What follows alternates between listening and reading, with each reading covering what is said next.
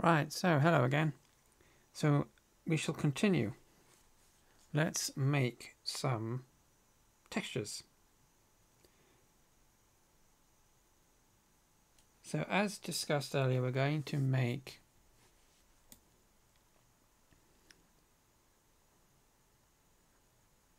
what we're going to make. What we're going to make. Oh yes, rebar textures. So we're going to make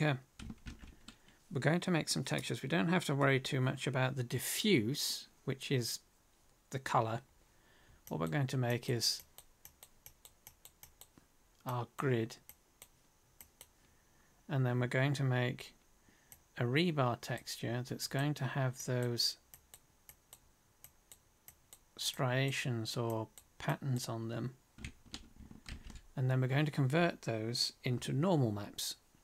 So we're doing the 2D image-based conversion process to create our normal maps. So for this, depending on the tool that you have available to you, I don't know if Affinity, I don't think Affinity has a normal map converter.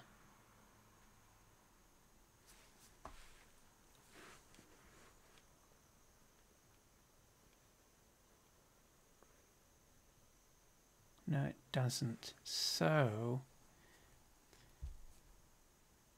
if you're using Photoshop, or do I have GIMP installed on here? No, I don't. So do I have the normal map program installed on here? nDo. Is it nDo? nJob. No, I don't have nJob. So let's just grab that, as it's a pretty quick download.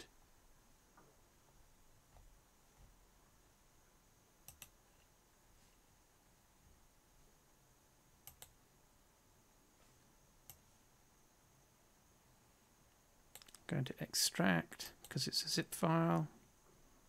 Doing this off screen because, well, that's where everything is.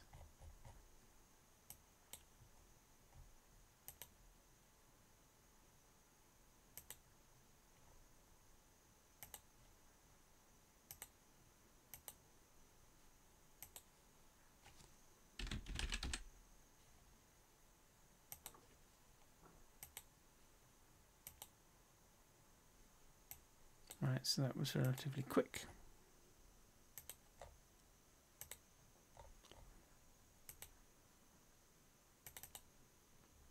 So this is nJob, and all it does is basically convert what we'll be producing, which is a grayscale image. It converts it into a normal map. So you can either use nJob. How big is GIMP? Let's see if we can install that.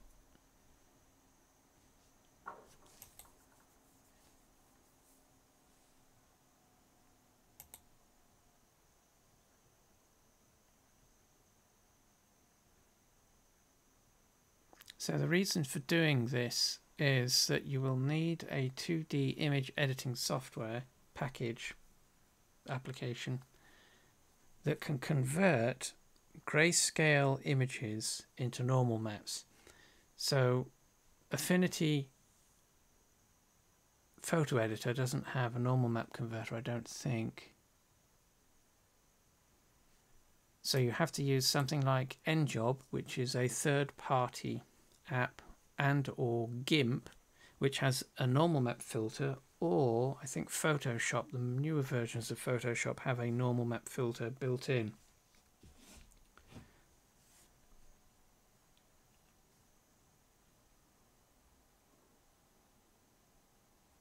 So let's just quickly install GIMP.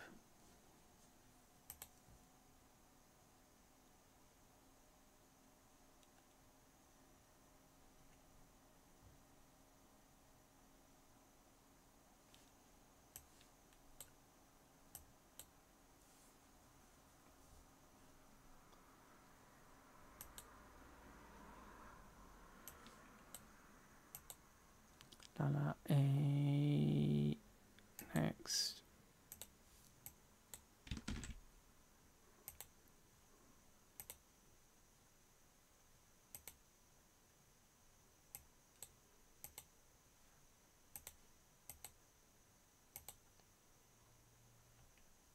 Obviously, she should have done this before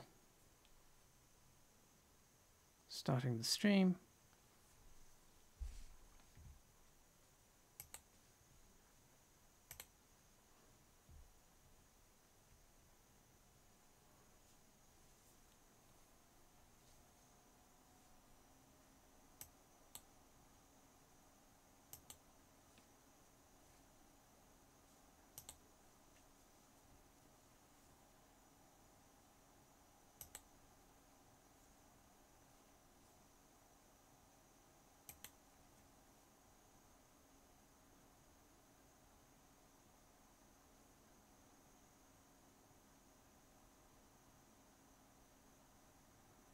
But we need these programs to create our normal maps or convert the images that we'll be producing into normal maps. Hi, Jesse.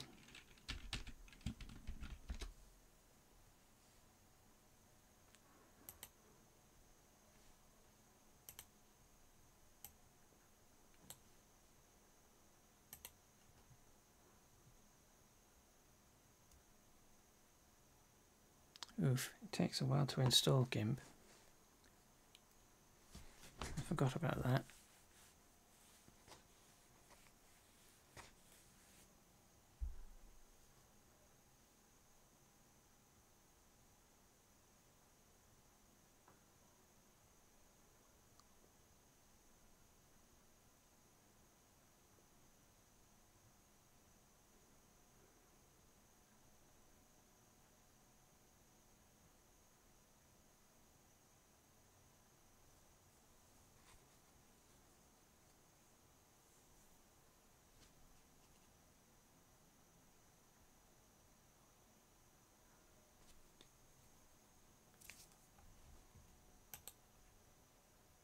And it's installed. Now, where is it?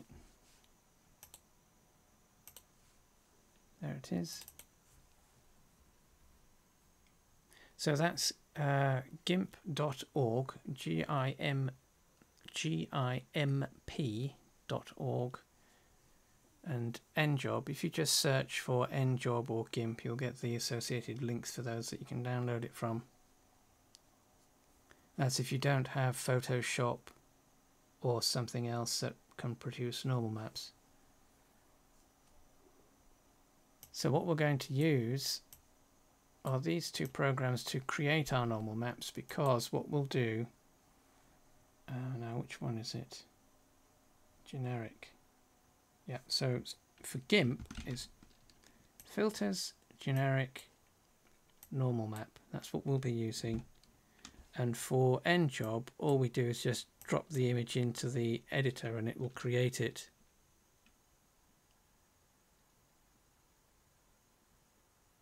Oh, thank you, Jesse. Well, we try our best to keep make it as helpful as possible for non-English speakers to translate all the tutorials and the videos, so that's good news. Right, so what we're going to do is create our rebar texture first. So all we're going to do is use the image that we exported previously or earlier, and there are different ways of doing this depending on your preferences or how you prefer to work.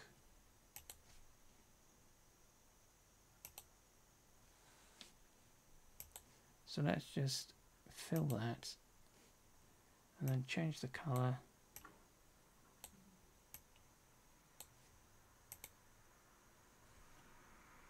to a rough mid-grey color, because the way that the normal maps work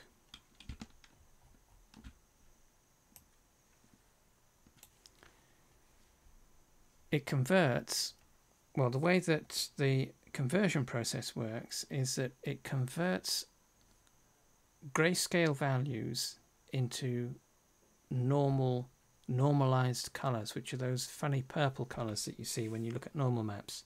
And it does this based on height. Essentially, there's more to it technically, but for the sake of argument. So what it does is it converts, so if you have a series of colors, black through to white, white is considered the highest point, the highest height you can go to, and black or dark colors are the darkest or lowest points you can go to. So anything that you do in between those creates different values in terms of height and depth. So all we're going to do for our rebar is get our paintbrush, or we could use the pen, or we could use the shape tool. It doesn't really matter.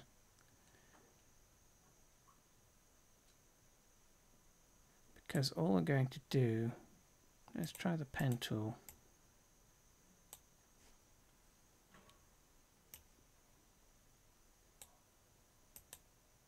Whoops.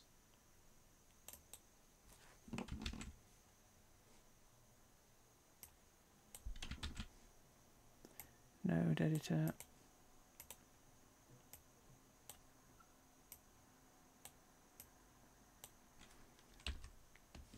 Let's do that again. I hate nodes. We just did a straight line.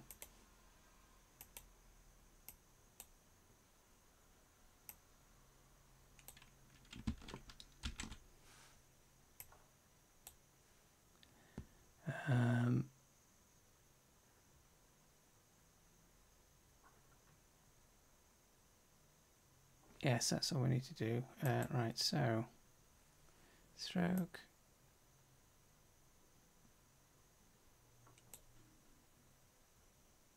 So now this is where it gets tricky, because obviously we are limited to 512. Well, actually, now that IMVU Studio is released publicly, we can now use 512 by 512 textures, but because we're using relatively low resolution images, when we're trying to do details as we're doing or about to do, 1 pixel,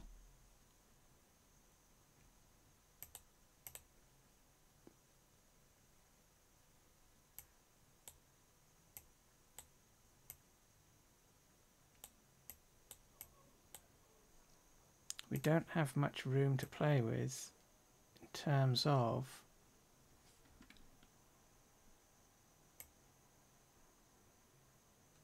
how much.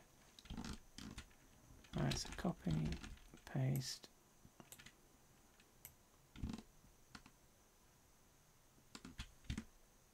$90.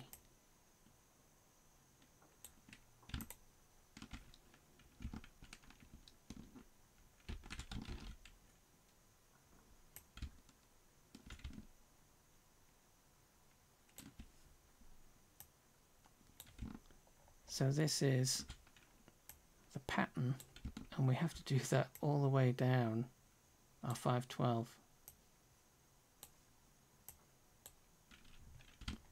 So grab those 4, copy. Like I say, there are an infinite number of ways of doing this depending on your preference and how familiar you are with the application you are using.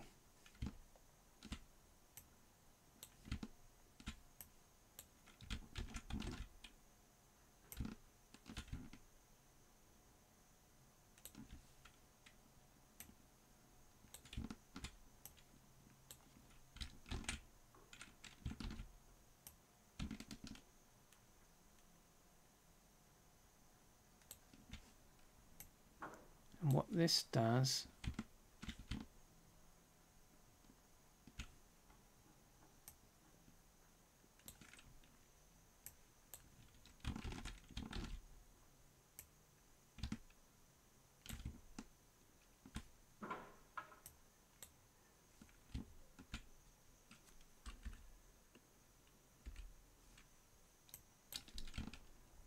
is it's just creating that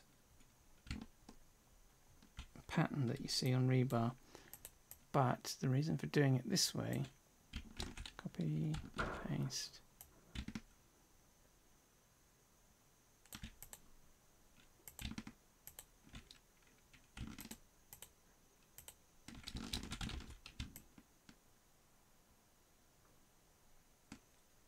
Right, so we want this to tile.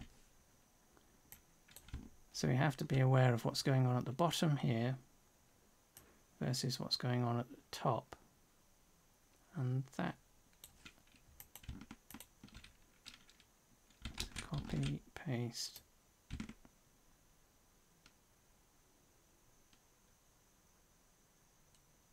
So we want that. Let's just drop this down.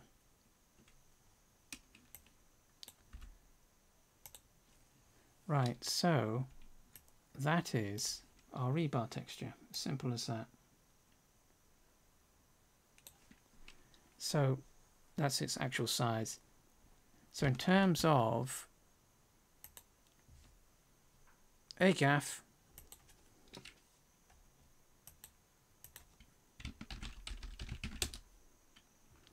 so in terms of what this means for our normal map, so as I say, the conversion process works using grayscale.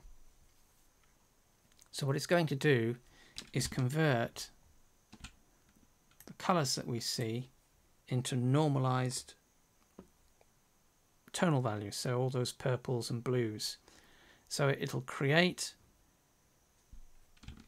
these sections will be higher than these sections, which will be higher than these sections, because white is height and black is depth.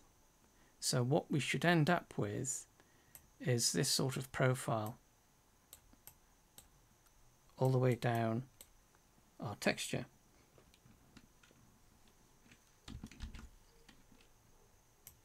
Now when you're making these, you want to try and make your maps, not your maps, you want to try and keep everything layered or as separate objects or however you do it, so that you can make adjustments.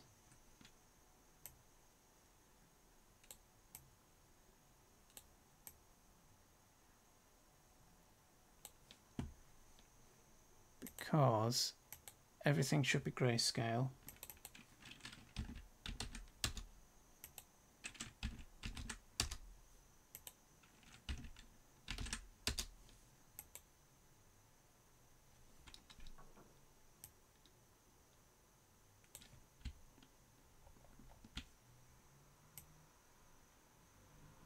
So what you want to do is keep all the values relative to each other in terms of the depth that you want to create. So if this background, let's go to 200.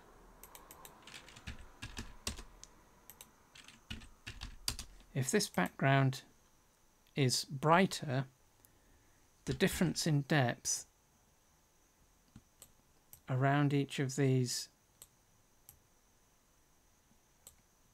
what would they be?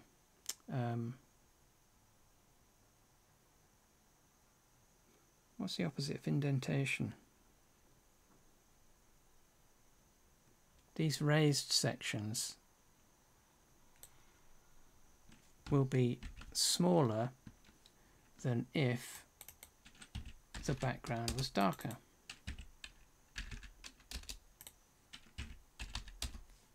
Because the total difference between the two is more extreme, which results in the normal map conversion process being more extreme in its conversion. It's not necessarily always visible. It might not be visible on something like this because we are using such a small texture. So at actual size, let's go to actual size. So there's not a lot of pixel data for the conversion process to work with. Oh, hello again, Ahmed. But let's just save this. So we'll do two versions of this so we can see. Save as.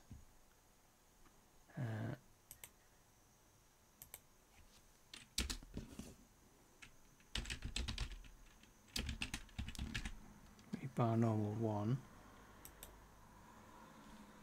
So I have to export this. Export PNG or TGA, or depending on what you have available, try and make it a lossless format, because compression plays havoc with normal maps. So I'm just going to use a TGA image. No compression. That's all right. Export. Right, and then do another one with brighter. But like I say, this might not be as evident because we're using such a small image.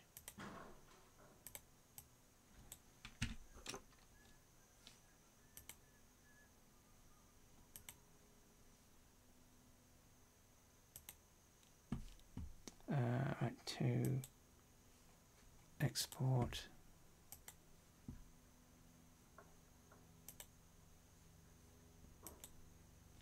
Right, so with our normal map programs,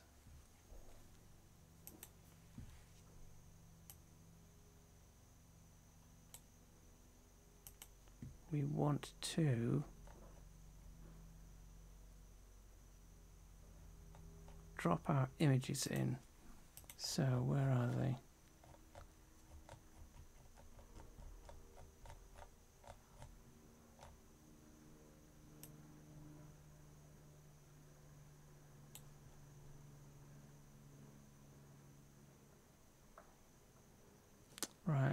Right, so there they are. So that's the first one. Can't zoom in on this program, unfortunately, so we can't get any closer to it. But creating our normal map using nJob, filter, height map to normal map, and it just converts it. We get these values that we can set up where we can change how harsh or how strong the effect is.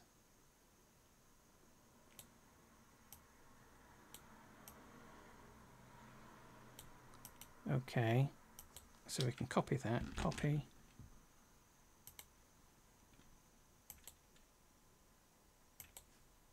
New from clipboard. So that's what we've got from rebar 1.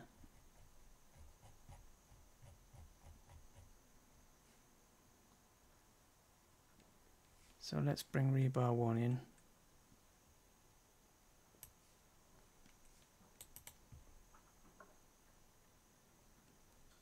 Where's that gone?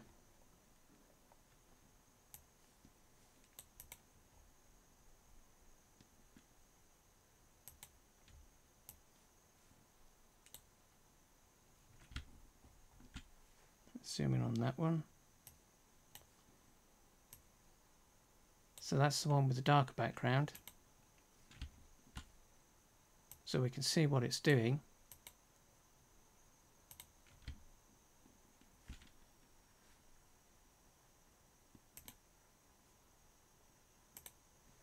Let's convert the other one.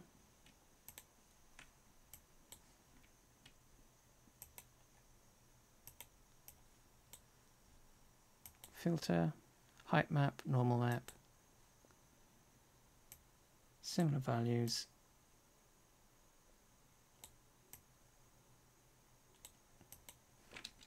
Copy.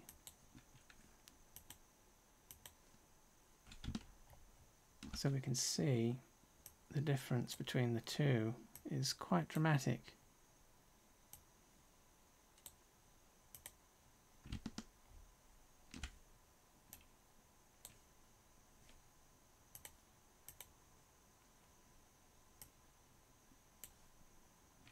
So that's number 2. So we can see that if we use darker colors or well, if we have greater contrast between our tonal values, we get much stronger normal maps. Whereas if we use a softer contrast between the two, in this particular instance we've just got two tones. Well, I think there's probably maybe 3 or 4 different values of grey to white, but that contrast affects how strong the normal map is.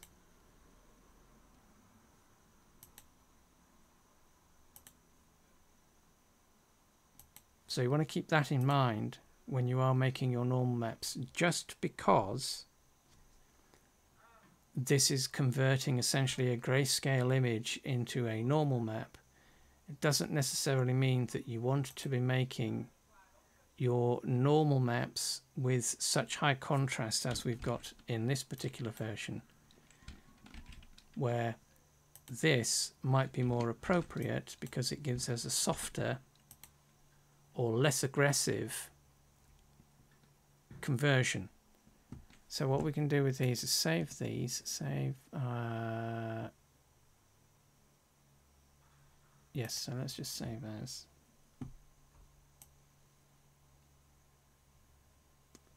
And that one is number 2.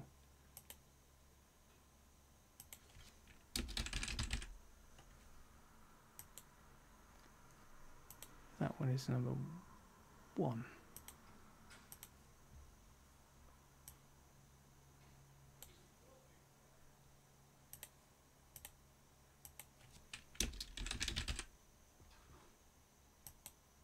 And then we'll export these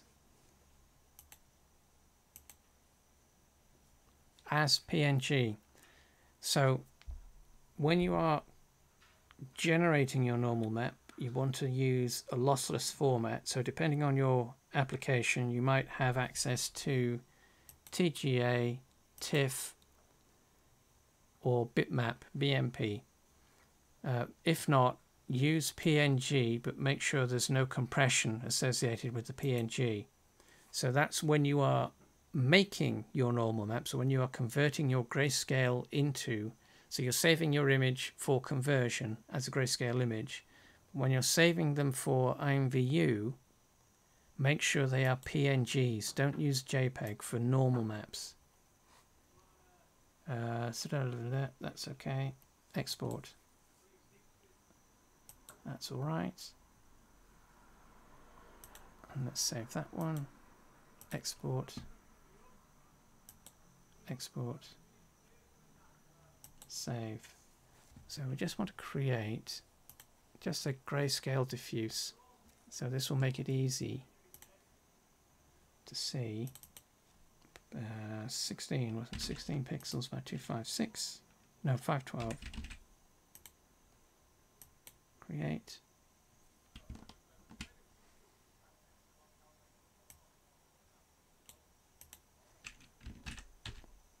Just make it grayscale. This makes the normal map easier to see.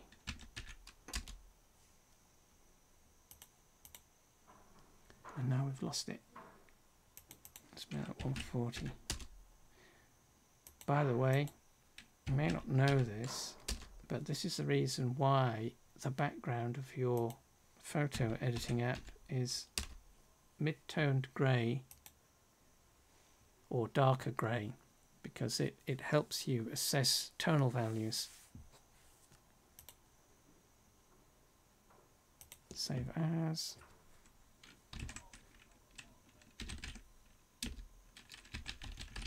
Diffuse, save, and just export.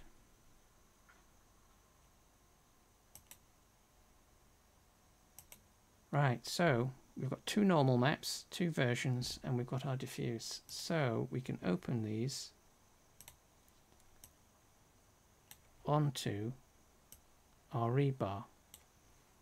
So we want the rebar texture itself first. Well, the texture for the main rebar. So we're going to change that. So again, going to click on the icon, get the pop-up, add image, find our replacement, which is not those. They're PNGs. Rebar diffuse. So we'll just apply that so we can see it.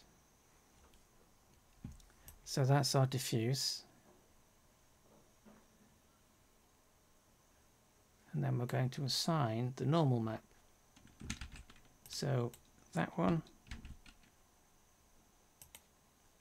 add image, scroll down, open, preview. And what we see is that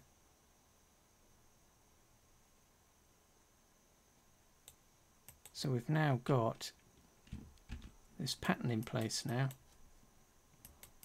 So that's our rebar texture. So let's load in the other one. That's the aggressive one.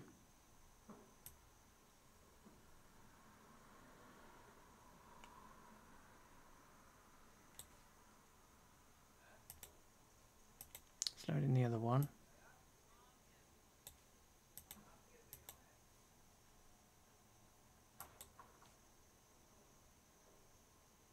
See, that one's much more subtle. It is there, but it's very subtle. So that's another aspect of making normal maps. Although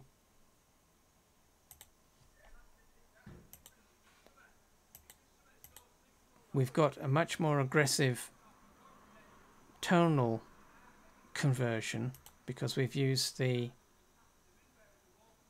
image with a higher contrast versus image with a lower contrast, depending on what the normal map is being used for, the lower contrast image is no good for what we've got here because it's much more difficult to see the pattern or the effect.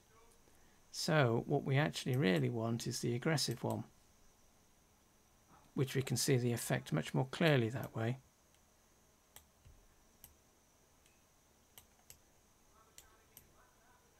So that's a tip. That's something to keep in mind when you are making your normal maps. So you don't necessarily have to be too aggressive with your normal maps, but under certain circumstances having an aggressive normal map is more advantageous because the effect itself, the effect of the normal map, the normal map actually produces, is easier to see or understand visually on the mesh. So that's our simple rebar. So what we're going to do now is the grid texture, and we're going to use this image. So we've got our UV maps that we exported from earlier. So the front face occupies the entire width, front and back. The sides and the top are slightly narrower, less width. So what we need to do is make sure that we set up our rebar grid in such a way that we don't end up with a pole, one of these things, on this line. So we want to try and drop a pole in there, like so. And that's all that exporting this UV map helps us with, is positioning our verticals so that we don't end up chopping or cropping or clipping into the image and causing a partial, well, it's a clipped image. So let's do for this, let's do the same sort of thing. So where's the pen tool? draw a line.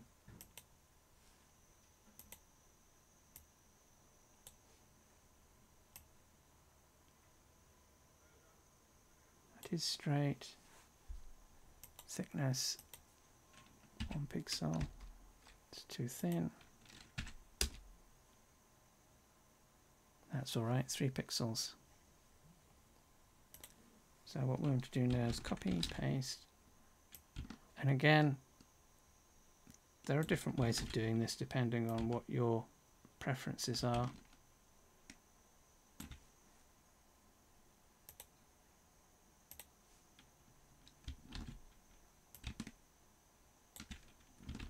But all we're doing is creating a grid. Doesn't necessarily have to be precise.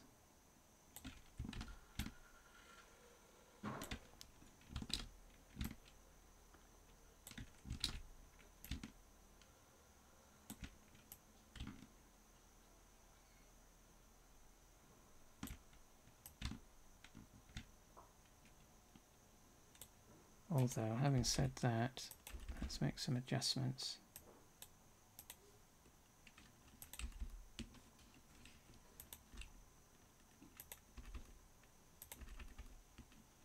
So again, because this is a tiling texture, so the gap that's created here,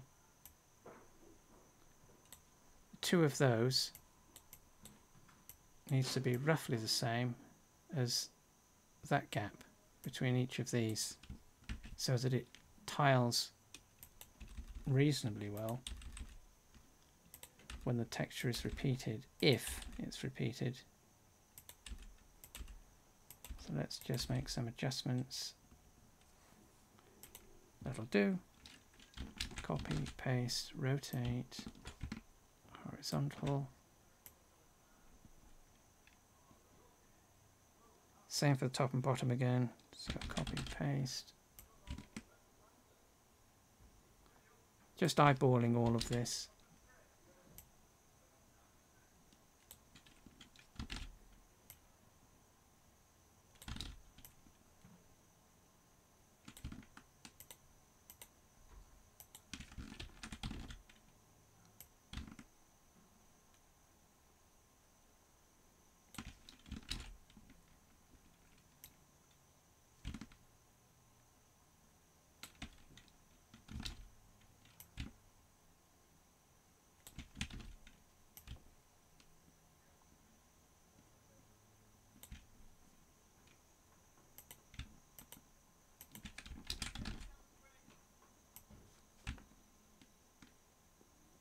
So we only really need 2. So get rid of that one.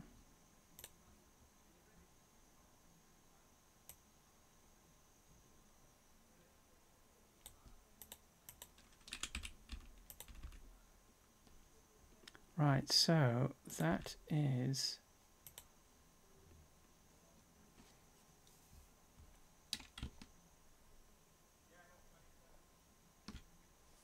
let's just save that, save as. Rebar cage.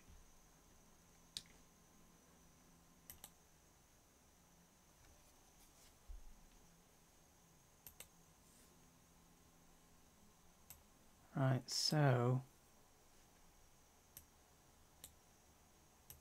can we make these?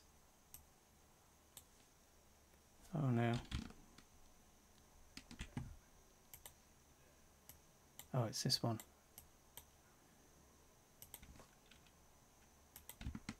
Can we do multiples? I don't use this application that much. No, can I do one at a time?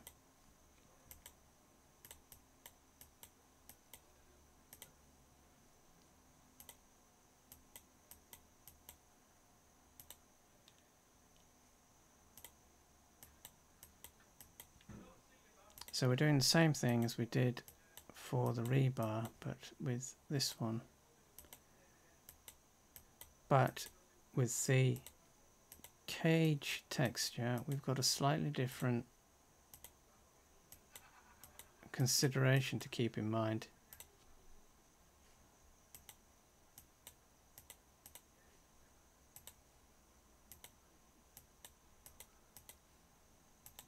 this is a little bit laborious, but I don't want to join these all together because it's best to keep everything separate so that you can make adjustments if you need to. But what we can do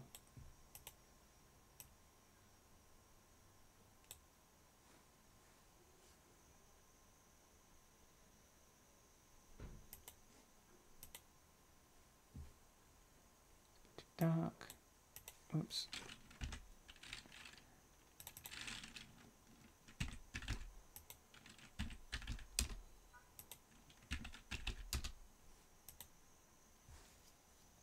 that's better.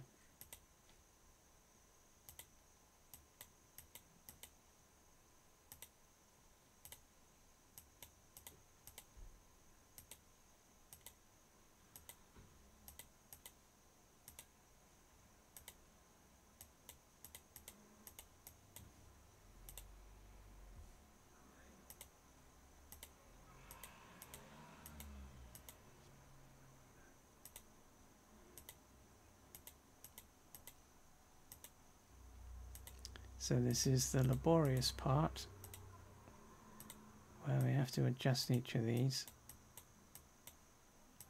because we forgot to change the color to start with. But again, normal map conversion, so these are white because these are going to be the height of our cage mesh. But what we're also going to do is use this as the basis for our opacity map, which we were looking at earlier.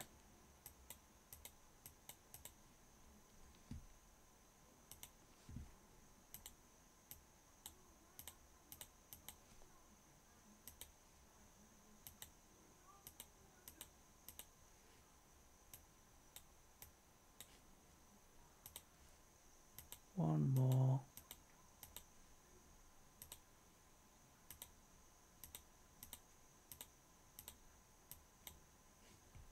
Right, so that's our grid.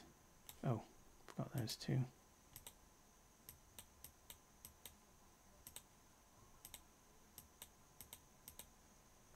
Right, so that's our grid. Save.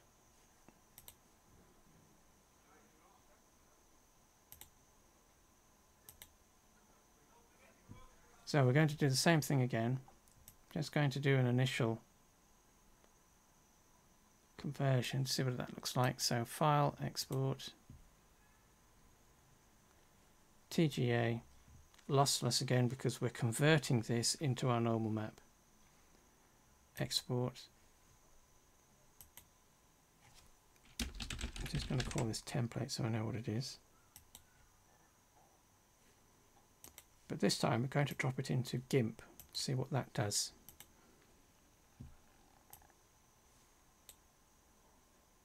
So that's our image.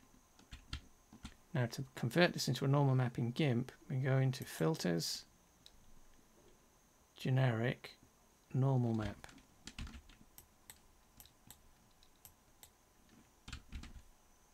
Whoops, Filters, Generic, Normal Map. And it'll bring this little pop-up up and it'll convert the image in the background. So we've got similar settings to what we had in nJob. Scale doesn't need to be this high.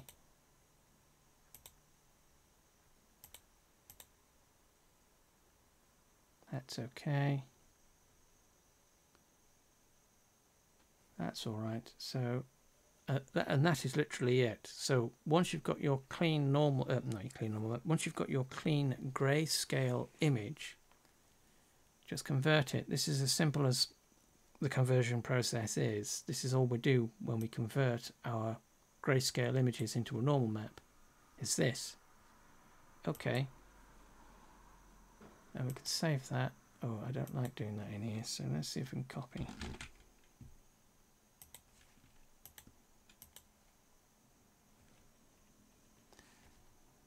Save as. If I find our rebar, normal. So we've got our normal map. Just going to create a grayscale for our diffuse. So this is 256 by 512. Grayscale the background.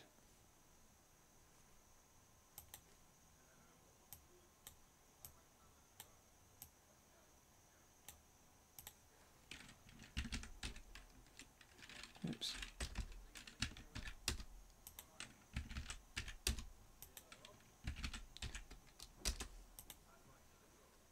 We can't see it now, so let's make that a little bit brighter.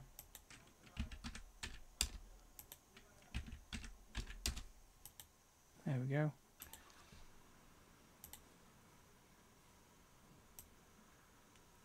Rebar diffuse.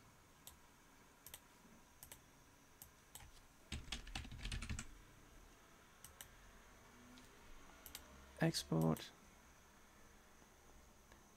So this is the diffuse, so again we can use JPEG for this or PNG, it doesn't really matter. Right, so that's our diffuse. Got our normal map, but we also now need, where is it? We now need our opacity map. So as we've got our rebar cage template, what we need to do is just make the background black. Save as. This is our opacity. Export.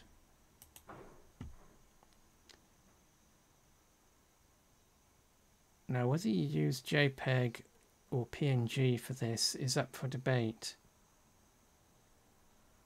If it's a complex opacity map, so a feathered texture or a texture with various gradients of transparency in your opacity map, you might want to use JPEG but with a low compression. But for something like this we can go with PNG because it's a very simple, well, it's probably got less than 6 tonal values in it, so that's good for PNG. So export. Right, so we've got our opacity map, got our normal, and then we've got our diffuse. So in Studio we've still got the diffuse image that we were playing around with earlier today. So we select our grid, get rid of that, replace this image, so click on the icon, place that with our diffuse, there it is, add in the normal map just so that we can see it. Did we save that? I don't think we saved that. No, we didn't save that. So export. Again, normal map, so PNG.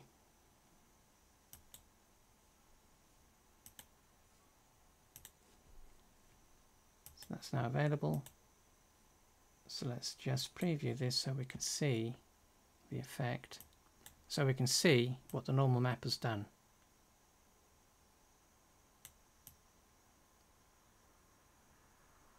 And we can also now see why we did what we did with the UV map. So we've avoided clipping the image on the edges. So this is why it's a good idea to pay attention to what your normal map, what the UV map is doing with respect to your image. So that's a normal map for the cage, and it's creating that sort of three-dimensional aspect. And it looks like, looking at this,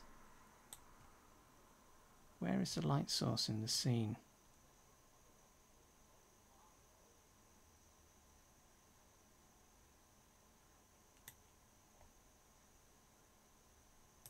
So is it me, or does that look as if it's upside down? There are multiple lights. So where are the lights?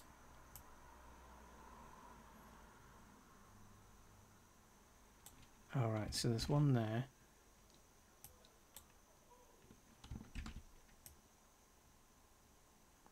There's one there.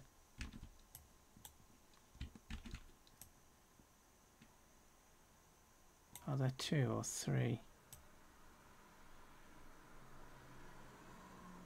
we could do is being able to increase the size of those markers so that we can see them more easily. But anyway, so that's our normal map for our rebar grid. So what we're going to do now is add the opacity map.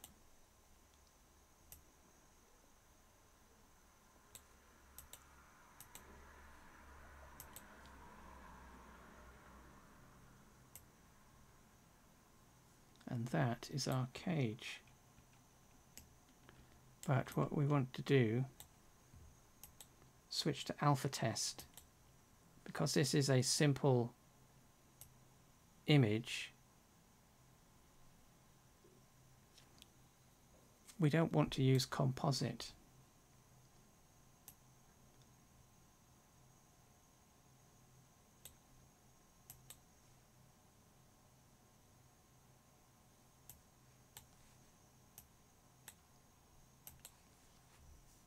So we're increasing the value to see how much of the image that we can clip out without it causing any problems.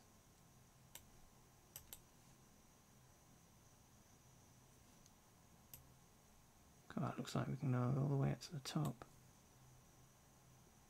Whoops, that's reflectivity, not threshold. That's the one we wanted. Oh, there we go.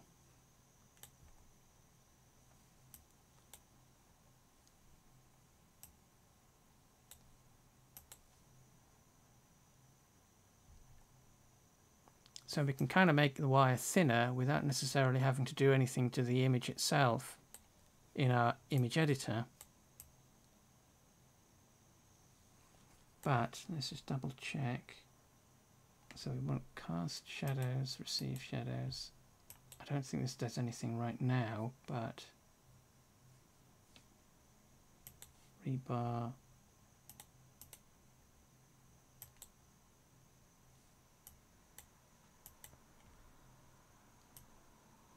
So that's our cage with our normal maps in place.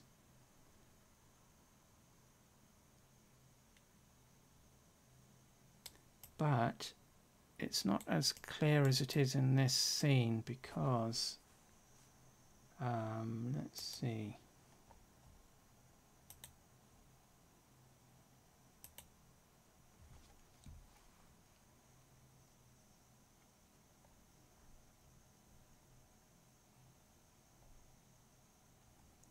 Let's try that one.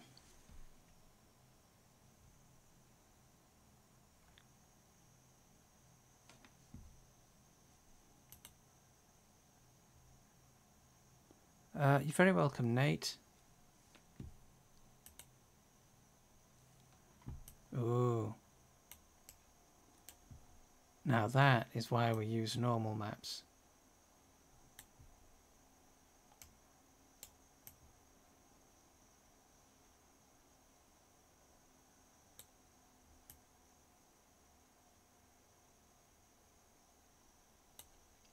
So that is pretty awesome. But now I'd need to confirm this, but so what we were talking about earlier today was oh no, it hasn't crashed. So what we were talking about earlier today is that when we do something like this where we have to see both the inside and the outside of the mesh with normal maps, if we're using normal maps, we're going to do shininess map as well, by the way, but when we're using normal maps, we have to be aware of what normal maps are doing in response to scene lighting. Because the normal map effect itself, the way that the effect works is that it works by responding to whatever lighting is in the scene. Now, if we do double-sided, if we enable that, what that effectively does, again, I need to double check this, what that does is it duplicates and flips the outside surfaces inside. But when it does that, it's duplicating the way that light behaves with respect to our normal maps on this side of the mesh to this side of the mesh. So it makes the normal map, well, it inverts the texture, and it may very well also invert, well, it doesn't, it inverts it when it shouldn't be. So it is literally mirroring what we see on this side, on the outside, to the inside of the mesh.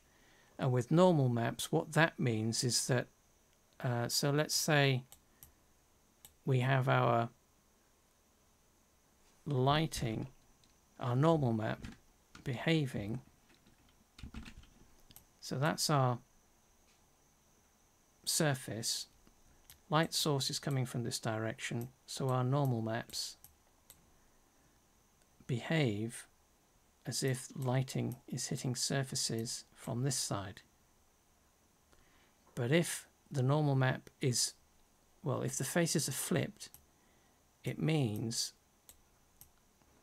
we get the normal map flipping, but it also flips the way that the light is interacting with our object, which is backwards.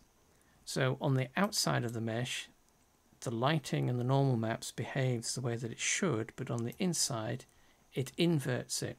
So what we actually want is for this side of the mesh to behave properly with respect to the light source. So if our light source is as up here, we want these normal maps to behave as though they are being illuminated from that same light source. So if you don't duplicate the mesh, IMVU may be flipping the lighting literally and not adjusting for our being on the inside of the mesh.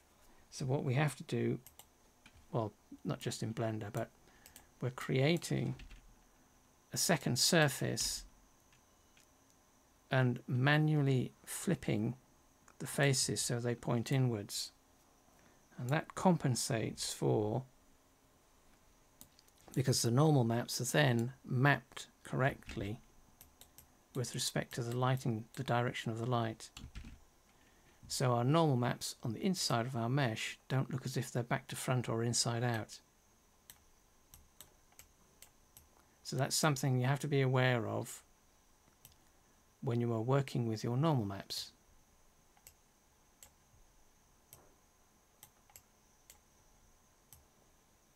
That looks quite cool, actually.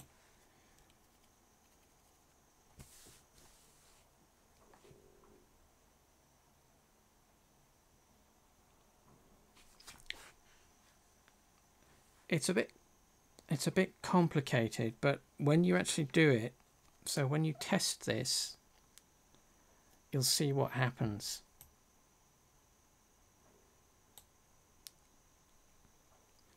So we have to be aware of what double-sided does to our normal maps and our meshes.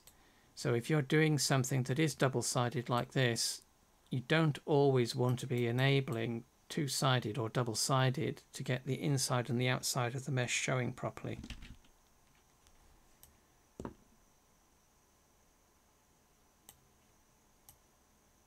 That looks pretty cool. So let's just do a shininess. Just do a quick shininess map.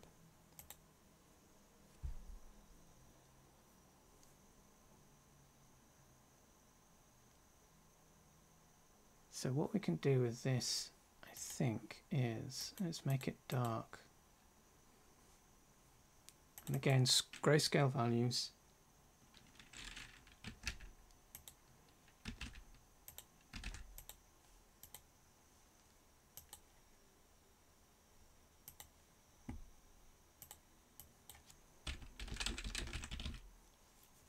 Shininess. Let's do this as shininess 1. Whoops. And let's do a brighter one.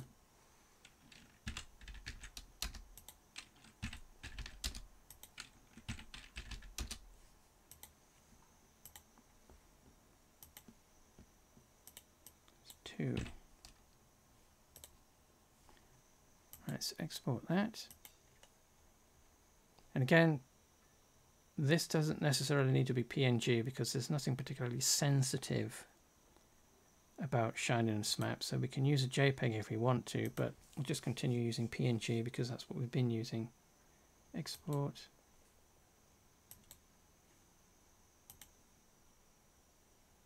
Open recent. So that's the dark one. Export. So all we're going to do, grid,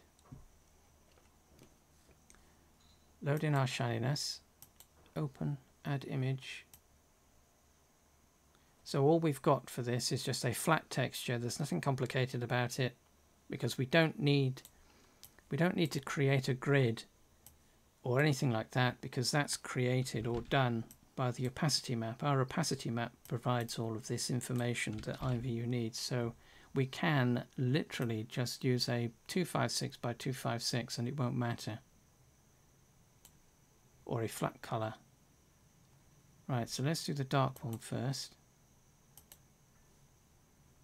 Preview. So that doesn't look as if it's done much because we want to enable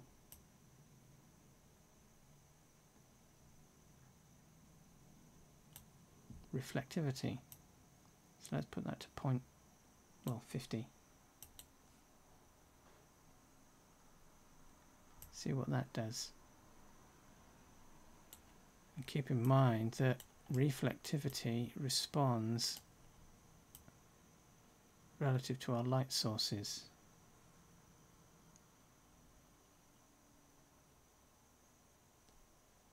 Have they toned it down? I think they might have toned it down. Let's go all the way up there. So there we go. It's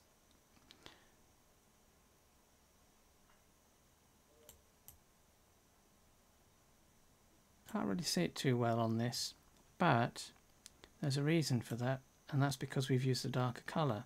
So if we keep the same setting that we've got here now at 94 and we just change the image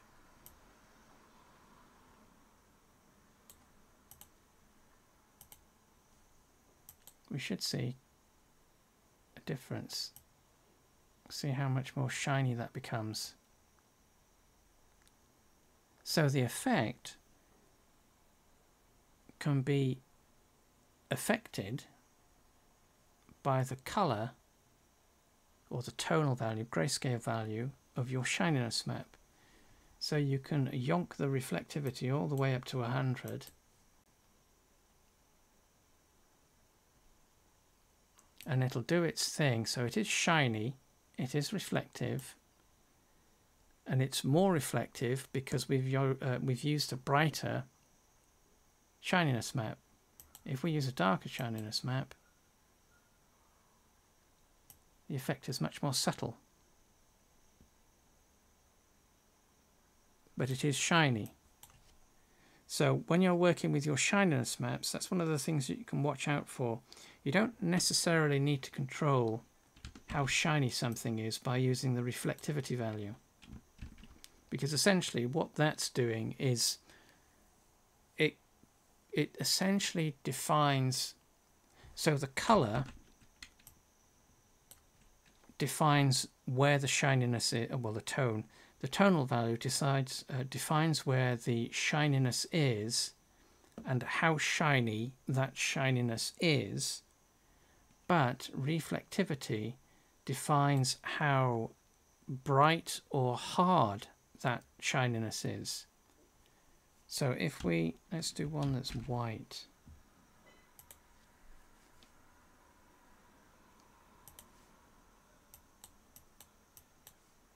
So if we max everything out,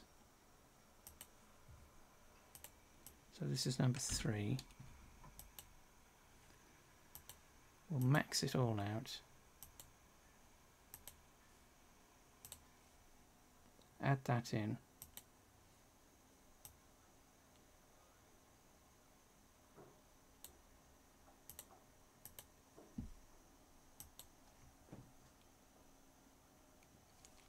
and we can see that what's happened is that we've got very bright, hard edges on our shininess. So what reflectivity is doing is making the reflectivity itself, the shiny highlights, it's making them harder and more defined. So if we keep those values again and we load in the darker one, we can see that it is shiny, but it's much more subtle.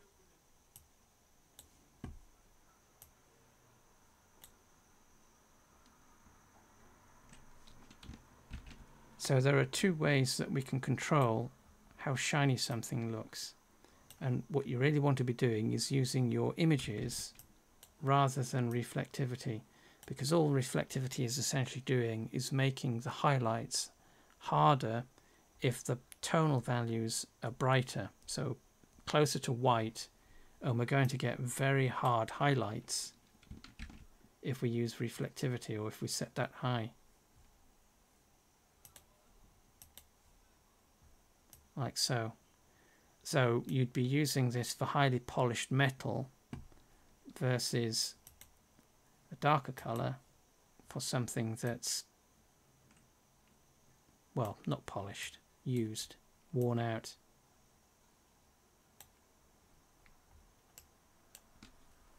Let's do one for our rebar.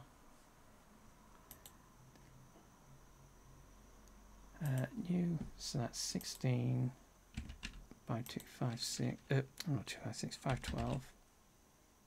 Create. That's white, so it's too bright.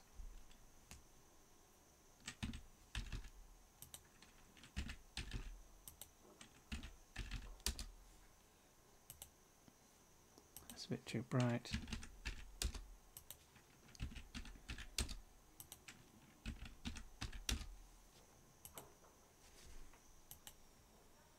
Save as.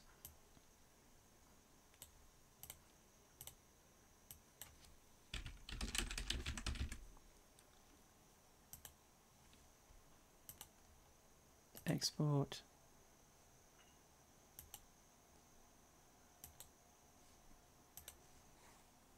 So our rebar texture or material, we don't need an opacity for this. Shininess, add.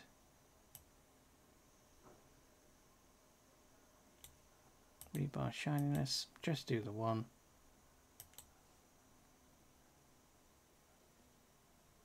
And again, it hasn't done anything because we need to increase the reflectivity value. Let's bump it up halfway. And there we can see it's enabled our shininess. So let's just yonk it all the way up to 100. And there we can see how our normal map is behaving in conjunction with our shininess.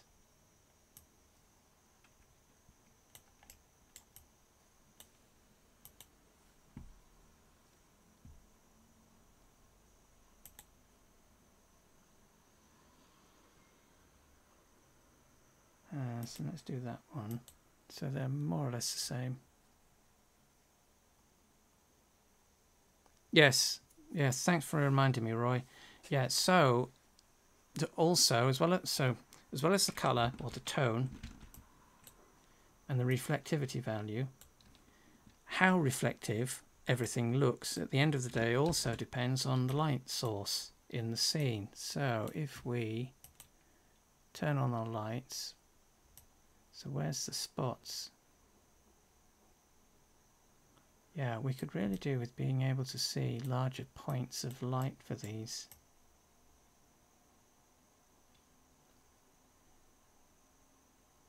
But I'm going to assume it's over here somewhere. But how bright the scene is will also affect how bright the reflectivity is, or how bright the shininess effect is. So even though we've got these yonked all the way up to the top, we're maxing them out. In a different room, this might appear even brighter because it might have stronger lighting or more lighting in the scene.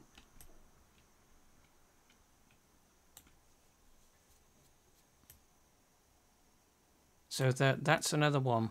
And unfortunately for creators or meshers, that's one thing that we can't control, obviously. So your best bet when you are making your products... Yes, so Roy's just mentioning, so scene lighting and accessory lights. So those are the things people can add to the scene that affect the way that your products look. So when you are creating your normal map and shininess map, what you want to really try and be doing is aiming towards a middling with how shiny something looks. And the default room will give us a little hint of that, but obviously it's a bit difficult to see how the effect is working depending on what the object is. But we can see that this is, it looks like silver now. Yeah, so this is what Roy's just talking about. So we've changed the scene and our materials have completely changed their appearance. So we haven't changed any of the settings, kept those the same, we've just changed the room. What was that one?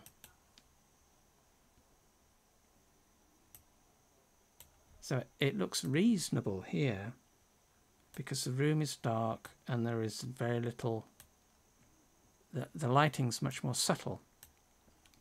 But in the other room, it over brightens and blows it out.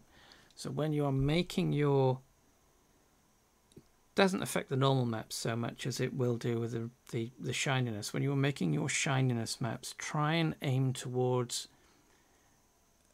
a middling range in terms of the tones that you use and how severe or strong the effect is, because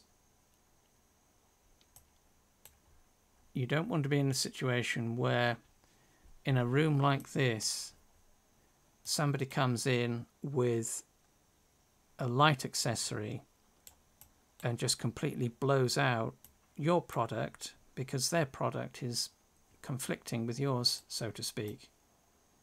So go for grayscale, mid-tones for your shininess.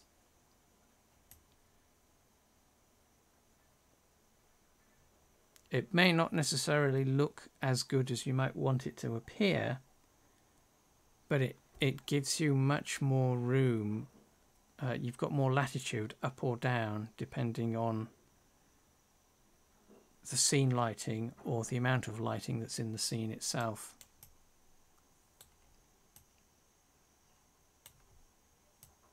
But that is our normal maps and shininess maps, and we don't necessarily have to do anything particularly complicated.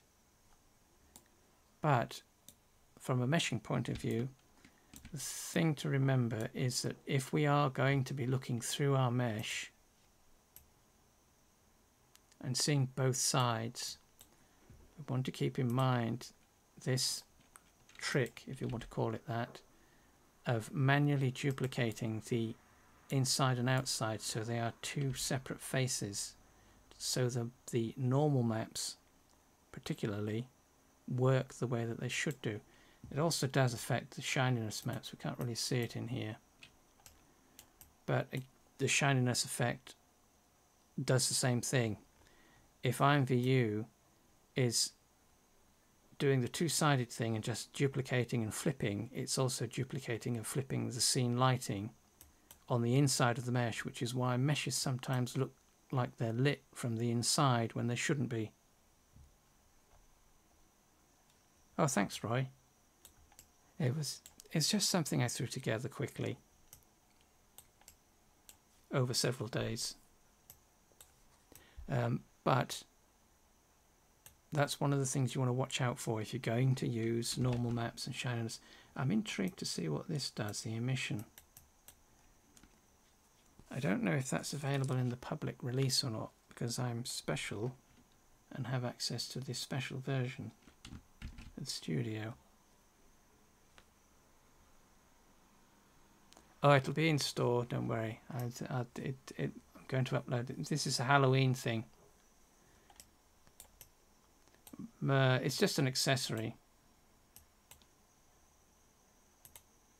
So it moves with the avatar.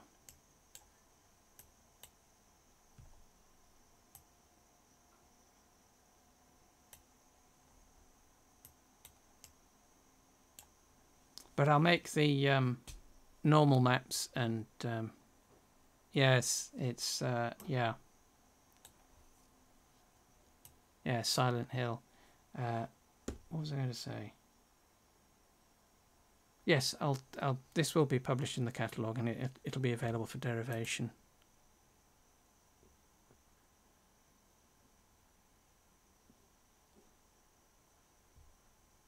Did I say? Oh, thanks, Nate, on YouTube, and Jesse and Ahmed on YouTube. Well, we try our best.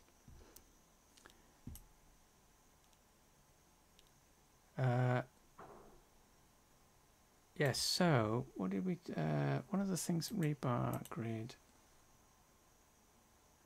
So yes, remember as well that we can use the threshold to affect our texture, so we can make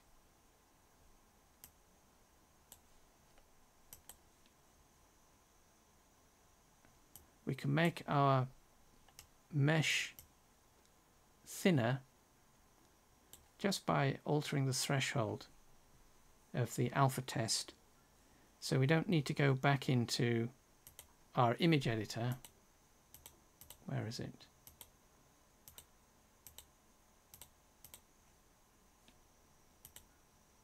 Yeah, so we don't need to go back into our image editor and adjust our opacity map.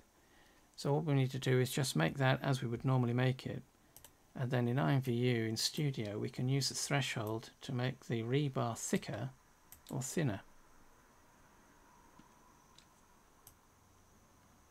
and that makes it look like it's steel strips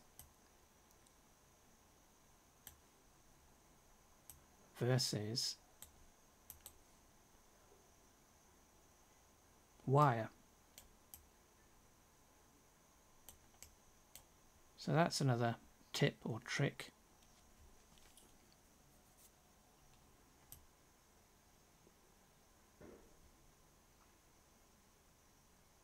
So yes, that's our normal maps and shininess maps, and how they all fit together with our UV maps in Blender and what we're doing there.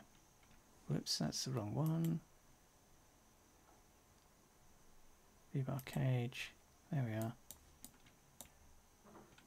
So that's the front. That's the front.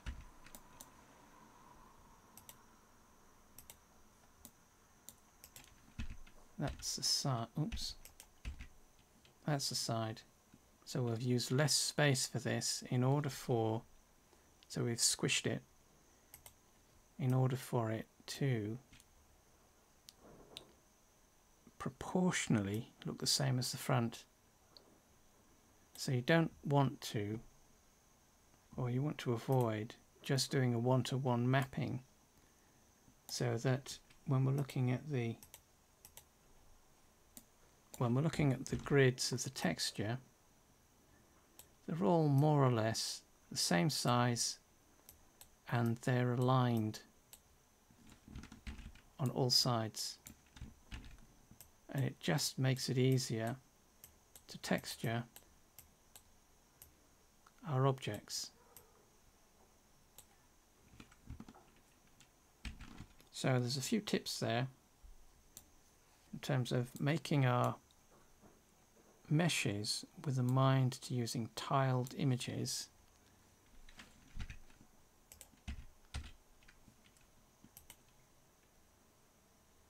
Where's that one gone? Rebar, rebar, rebar. There it is, rebar.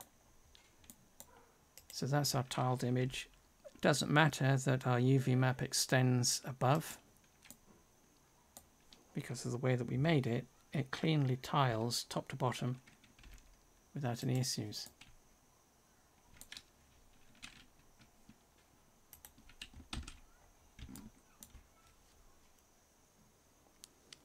Hi Queen.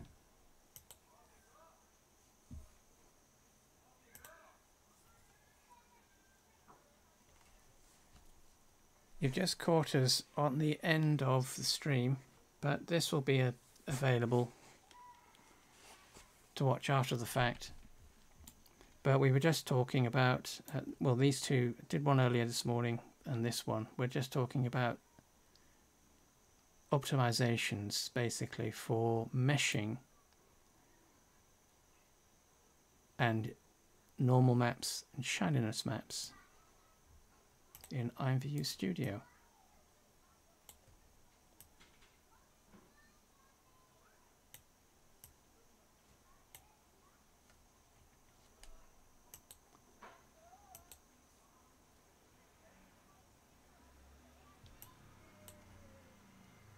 Yeah, so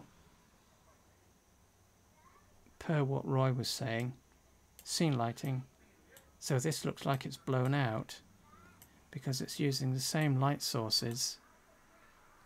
Where are they? We really could do with having much larger objects that we can see much more clearly. Oh, there they are, there's one.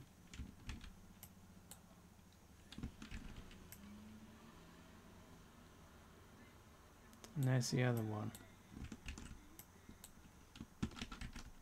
So relative to our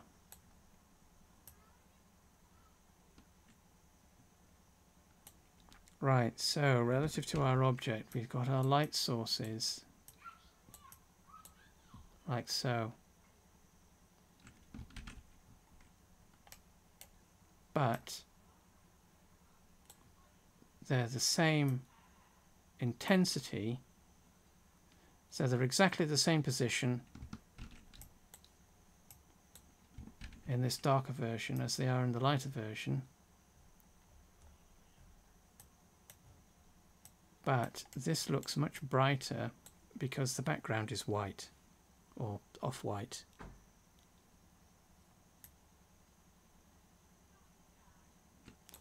So that's going to be the biggest challenge really for creators and meshers, is moderating their shininess maps to accommodate, and that's not to mention either, oh no, we can't do it in this room. That's not to mention either rooms that have high what's the word? Ambient lighting, or ambient illumination, which kind of kills normal maps and shininess maps. So as a creator, you're going to have to keep an eye on that with your products. So any bad reviews that you get about how bad your products look in certain rooms, it's more likely going to be an issue with the room itself and the lighting of the room rather than your product. So, you know, as we were saying earlier, try and develop your products so that they're middle of the road, and that'll give you more latitude up or down to compensate. Well, it'll allow more latitude for the product in a room based on the lighting.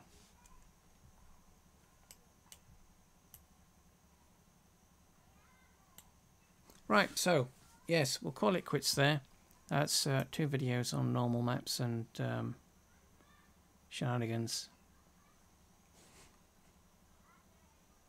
And there is another video. I'll be doing another stream for a different product.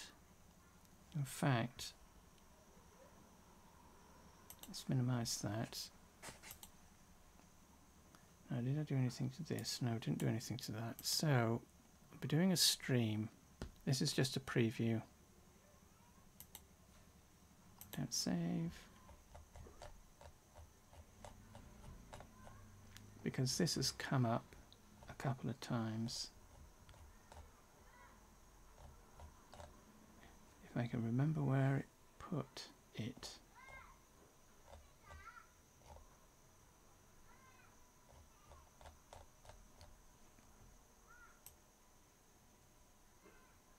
Too many products, too many projects.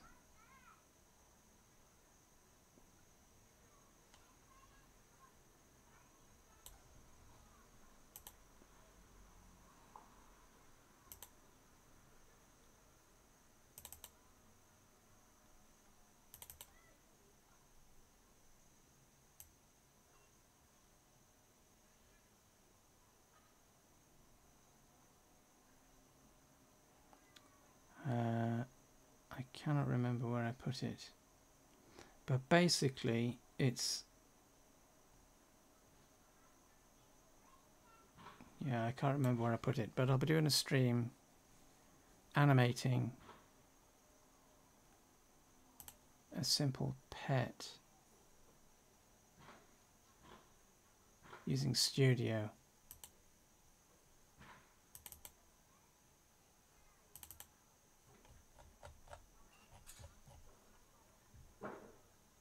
Oh, there it is. No, that's Pumpkin Bike. Honestly, I have no idea where I put things.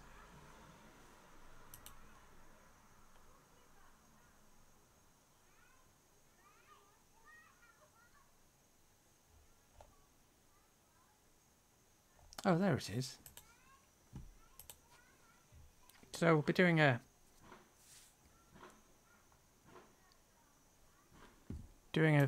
another stream animating this.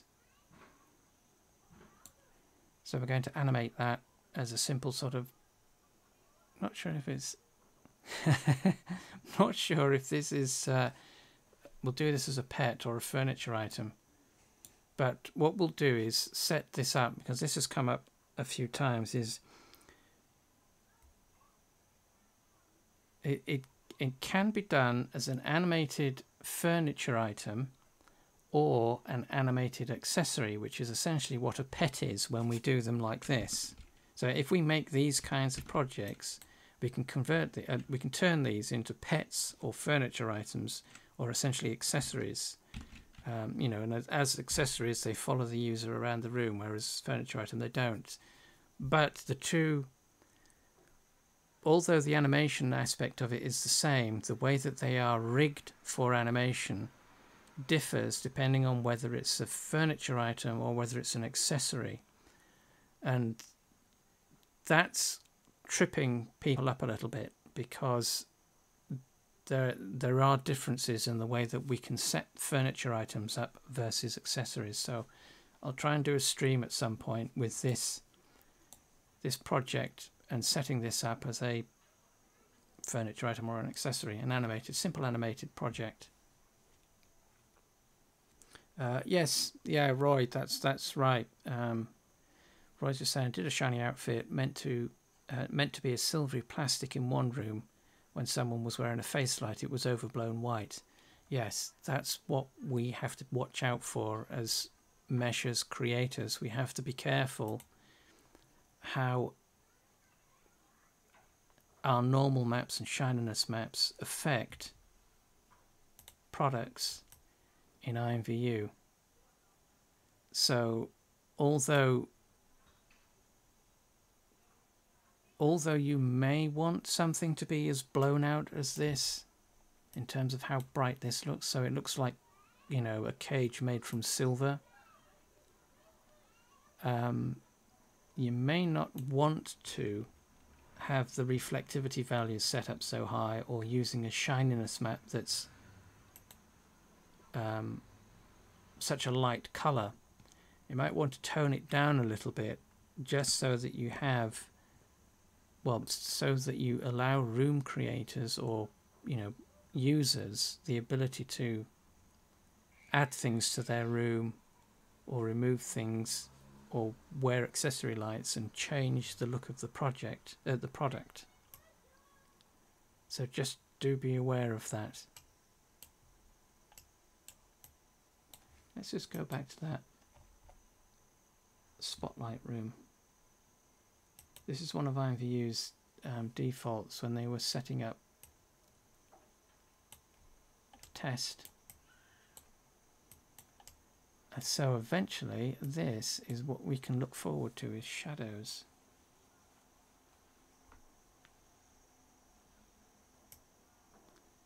And that looks awesome.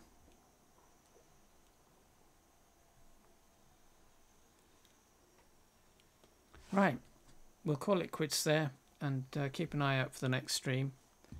And thanks for dropping by, lurkers. Thanks for dropping by, Roy, Queen, Gaff, Tocci. I missed him this morning. Jesse, Ahmed, Nate,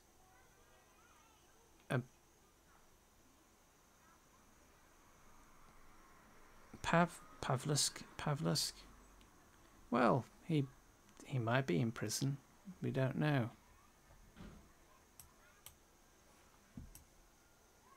It's a Halloween item. But anyway, so we'll leave it there.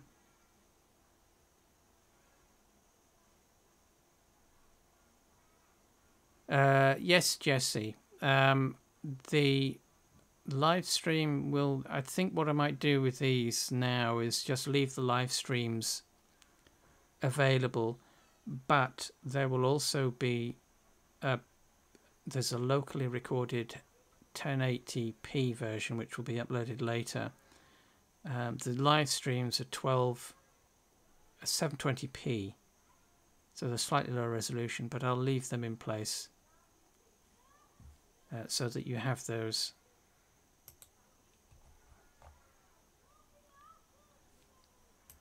And right, yes, call it quits there, and we shall see you on the next stream. So thanks for dropping by.